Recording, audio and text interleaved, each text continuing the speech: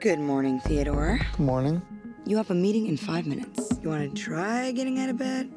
Get up! You're too funny. I know you're living in my mind. Theodore, I saw in your emails that you'd gone through a breakup recently.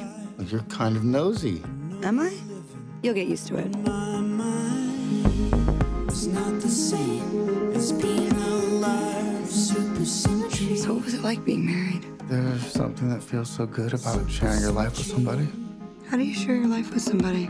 If telling the truth is not polite. The woman that I've been seeing, Samantha, she's an operating system. You're dating an OS? What is that like? I feel really close to her. Like when I talk to her, I feel like she's with me. I want to learn everything about everything. I want to discover myself. I want that for you too. Keep going.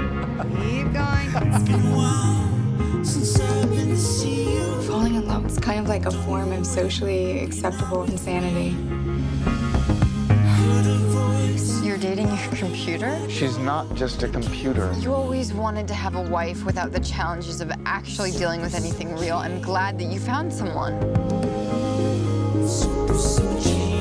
don't know what I want. Ever. Am I in this because I'm strong enough for a real relationship? Is it not a real relationship?